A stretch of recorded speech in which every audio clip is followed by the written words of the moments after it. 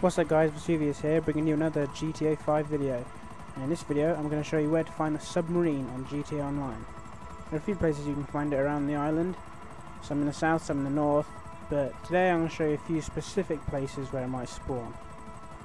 The first is up in the north, on this pier. This is where the submarine spawns in single player, and the same goes for online as well. So just travel there in your method of transport. I'm using a plane just because it's quite far away from anything. Land down and there you'll find your submarine. There is a chance it won't spawn here, and if it doesn't, just drive away or fly away and come back after you've travelled a substantial amount.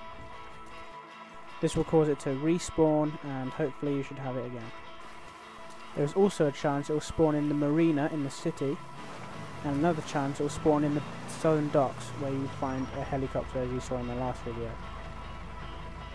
So thanks for watching, and I hope you enjoy your submarine.